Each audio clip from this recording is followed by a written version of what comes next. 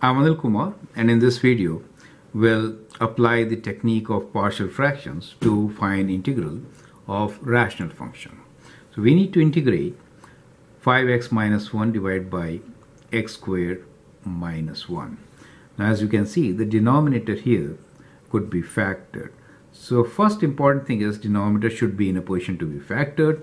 Second, we also observe that this is a proper rational function since the degree of denominator is higher, right? So we could write this as 5x minus 1 divided by x plus 1 times x minus 1 d of x, right? So that is how we should first factor the denominator, and then the next step is partial factor. Now the thing is, what I said just now was that it is a proper rational function. Degree of denominator is higher, so what you don't have to do is divide numerator by denominator. In case you get examples which have higher degree in the numerator, the first step will be to divide the numerator by the denominator and then write it as two components, a function plus a rational function. That's the whole idea, a polynomial function plus a rational function. Okay, now let's continue. So what we will do here is, now we'll learn the technique of partial fractions. So let me just demarcate some space here, and then we will work on this side. So what we have here is 5x minus 1 divided by x plus 1 times x minus 1. We could always write this as a over x plus 1 plus b over x minus 1. Correct? So if I take common denominator of x plus 1 times x minus 1, I get a times x minus 1 plus b times x plus 1, right? So if I expand this, I get ax minus a plus bx plus b, right? What we can do at this stage is, let me rewrite this, 5x minus 1 divided by x plus 1 times x minus 1. So at this stage, what you can see is that if I divide both sides by x plus 1, x minus 1, they have same denominators, then what we can do is, we can write this equation as 5x minus 1 equals to both numerators, correct? That's what we will do. Now, we can take x common, so we get a plus b, x common, and then we have minus, and then we get a minus b, right? And on this side we have 5x minus 1. Now if you compare the coefficients of x, which is a plus b, it should be equal to 5. So comparing coefficients, that is to say a plus b should be equal to 5 and a minus b should be equal to 1, right? This is minus in between anyway, so that should be equal to 1.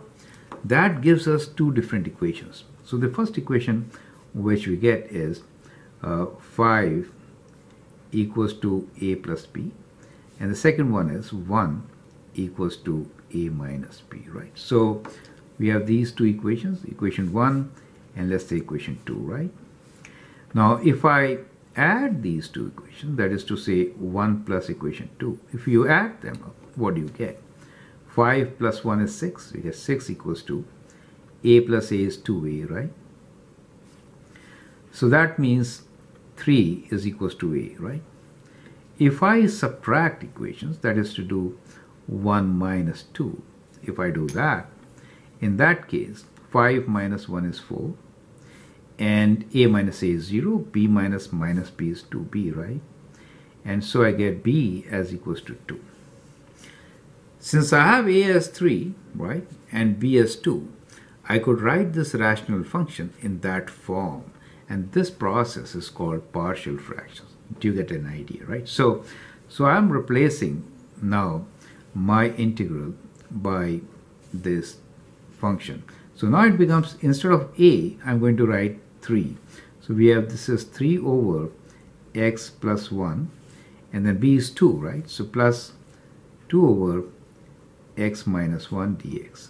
Do you get an idea? So So that is what we did. So I hope you can correlate. So what we have here is the value of a as 3, which we substituted here, right? Do you see that part? Similarly, we had the value of b, which is 2, right? This is b, and which we substituted here. So we could write this integrand as partial fractions, right? This method is called partial factoring, and that is partial fractions, and that is what helps us to find the integral. Now it is kind of very simple, it is ln. So we could just integrate it. If you want at this stage, you could do substitution, u equals to x plus 1 and things like that. I mean, separately you could do it, but I think by now you have a lot of practice. So let me rewrite this. Okay, so we have 3 over x plus 1 d of x plus integral of 2 over x minus 1 d of x.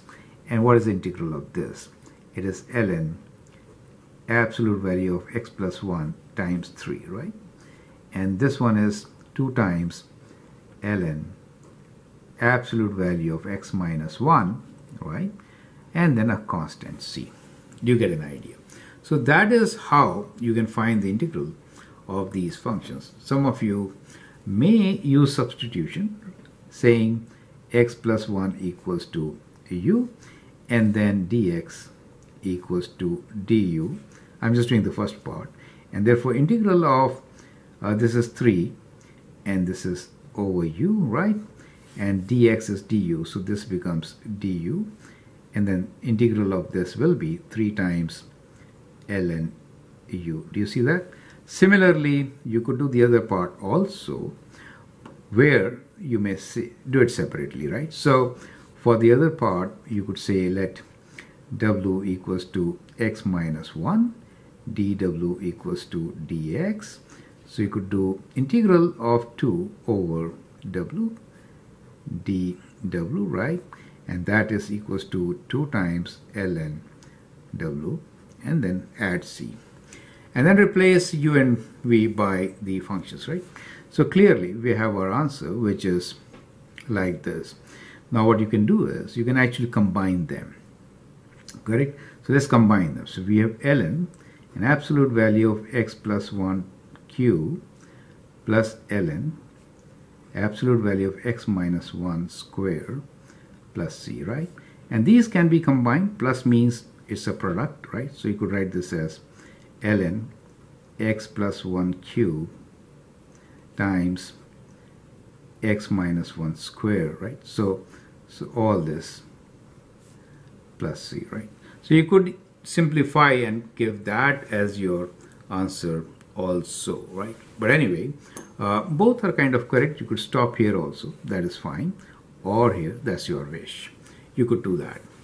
I'm Anil Kumar, and I hope in this video you understand how to do partial fractions of a rational function, and using the technique of doing this, which you learn from this side, we can easily find the integral of the given function.